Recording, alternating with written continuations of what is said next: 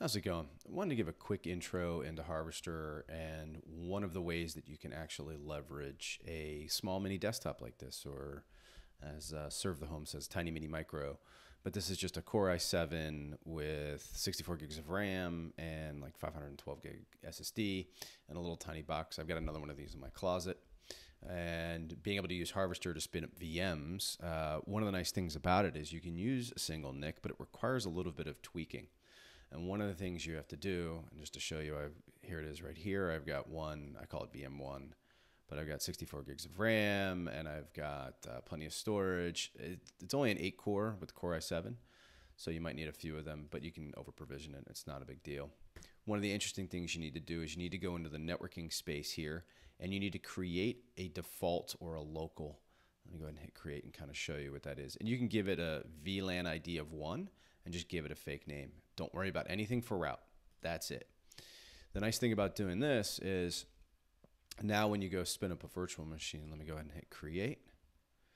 There we go, is when you go into the networkings, it automatically defaults you to the management. You can go ahead and change that to default.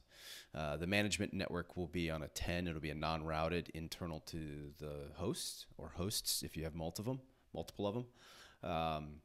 By setting it to that default, then you can leave MAC address alone. It'll get an IP on your forward network, and then you can be able to get to it. One of the other cool things I want to show you is the CLI, so Harvester CLI. This allows you to basically use your kube-config file and talk to the cluster. So let's go, actually what I got to do, export, and this was Harvester config. So I've got basically my kube YAML, and now I can do Harvester VM list. So I've got no VMs running. And then I can do, let me do kind of a fun one. Whoop. Let me simplify this because I was spinning up 3 VMs there. So basically I can use create. I'm going to use the template Rocky. And while that's building, let me show you what that looks like. So we'll go back to Harvester. We'll go to virtual machines and notice it's already registering the 1. One of the cool things is you can set up these templates. And there's a cloud config template or a regular template. The cloud config is just the cloud-init stuff. The regular template, and I'll go ahead and view it. Let me go ahead and view. Is you can go and say, okay, you give it a template name. You can give it the base CPU and memory. You can give it the default SSH key. You can give it the default volumes. In this case, I'm using the Rocky ISO, basically CentOS, right?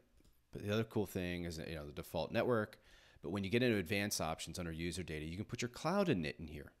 One of the things required for Harvester is Qemu guest agent, and this will actually run a service on the box and configure it for Qemu, and so I can get the IP. It'll show up in the dashboard, which is nice. And then obviously you've got to run the command to start it. But one of the other cool things is you can go and define users. So in this case, I'm defining the default Qemu user. I'm putting in my hash password. I'm setting my shell. I'm also saying add me to the Sudoers group. So I can can sudo as root.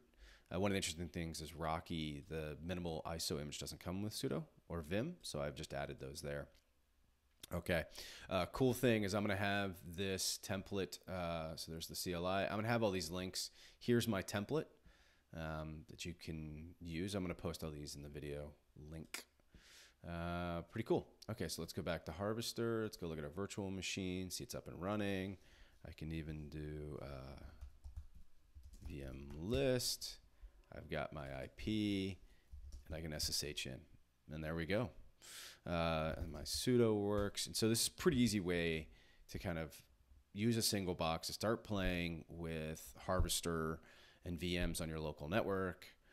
The next step for me is plugging it into an existing Rancher cluster. So here I've got a Rancher cluster up and running, where I can actually go, let me go look at cluster management. This is kind of a fun thing.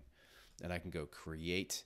I can actually point it to Harvester and have it automatically spin up VMs and build a RKE2 cluster and check it into Rancher.